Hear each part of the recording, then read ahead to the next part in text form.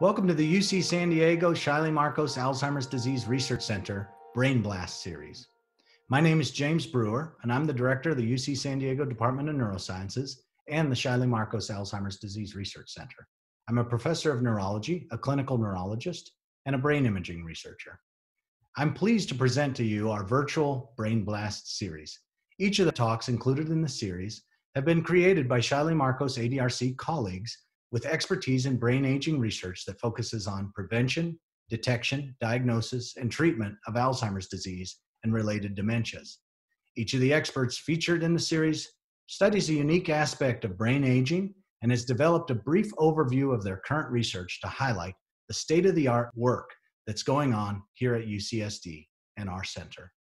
We hope you'll take advantage of this free resource to learn more about the advances in brain aging, the importance of research, and the multitude of opportunities to get involved and participate in research studies. I'm Dr. Douglas Galasko, a professor in the Department of Neurosciences at UC San Diego. It's my pleasure to tell you about our longitudinal research program at the Shiley-Marcos Alzheimer's Disease Research Center at UCSD. First, a little background.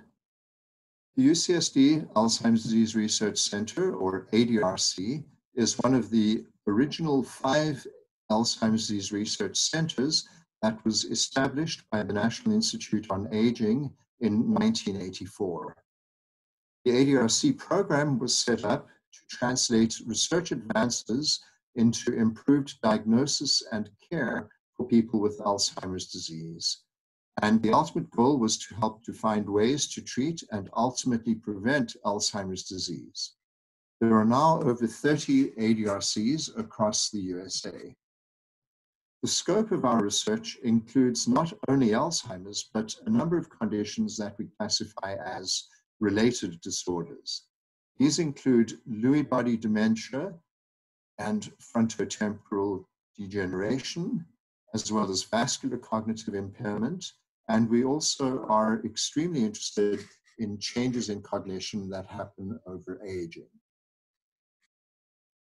Our research mission is firstly to carry out research into the causes, treatment, and prevention of Alzheimer's disease and related dementias.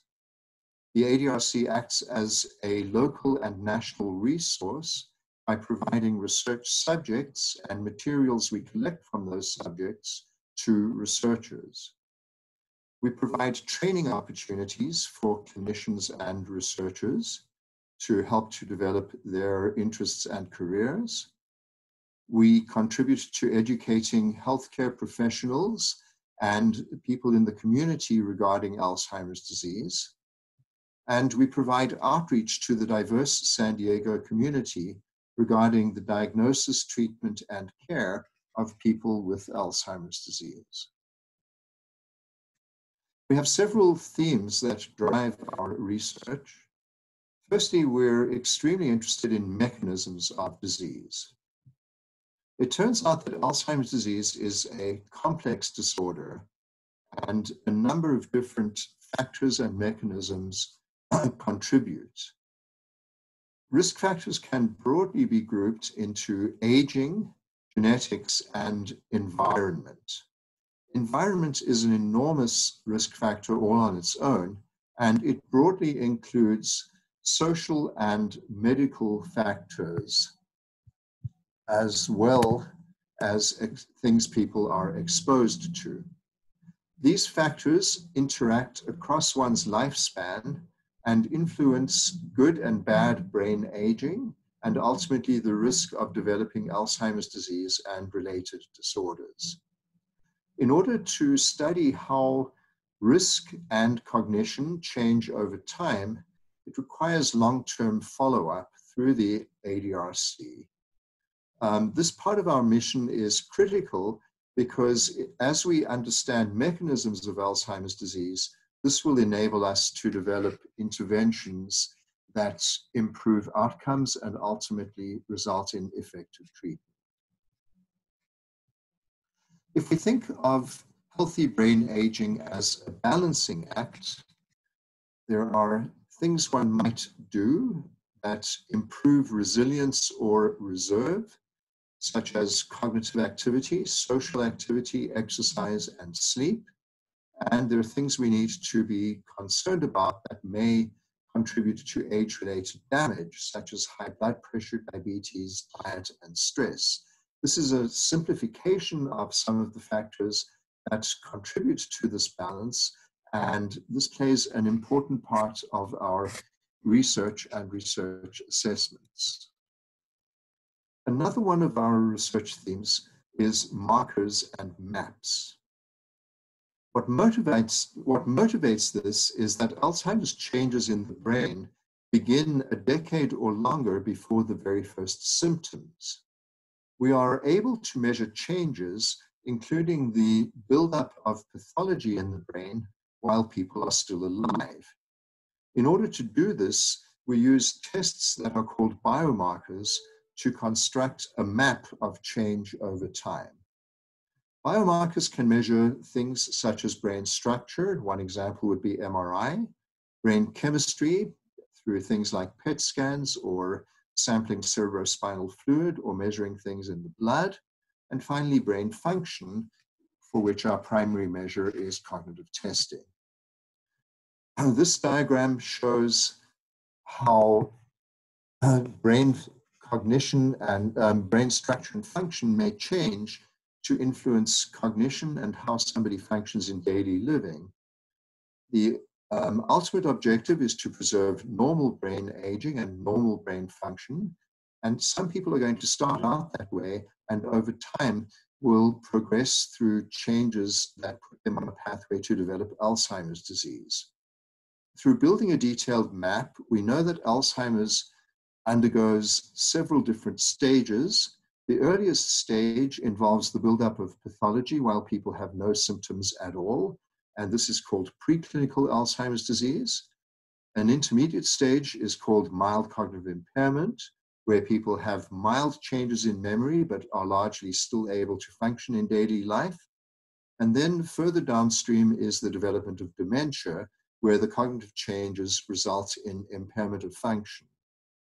Underneath the surface is the development of brain pathology with the buildup of plaques and tangles. Plaques are made of amyloid and tangles are made of tau, and these were the structures that Professor Alzheimer first described in 1907. And then importantly, factors such as vascular disease are also building up. So is going to take all of these into account. In order to accomplish all of this, we need research participants. And in order to really understand the interplay of different factors in relation to brain health and disease, we aim to enroll and follow a diverse group of volunteers. Diversity includes age, sex, we're obviously interested in enrolling both men and women, ethnic background, we have a particular interest in Latinos in San Diego, and diversity of risk factors. We're interested in Alzheimer's and related disorders, as I mentioned before, and we also are following people who are 65 and older who do not have memory problems. Participants in the ADRC come in for annual detailed visits and are also offered the ability to take part in additional studies through affiliated researchers. It is critical to be able to compare all of this data that we collect during life with changes in the brain that occur that we classify as pathology, and therefore the ADRC supports a program of brain donation after death among our study participants. People who come in for our study undergo a variety of procedures. These include neuropsychological testing, so pencil and paper tests of memory and other cognitive function. We draw blood. We perform a lumbar puncture on people who consent.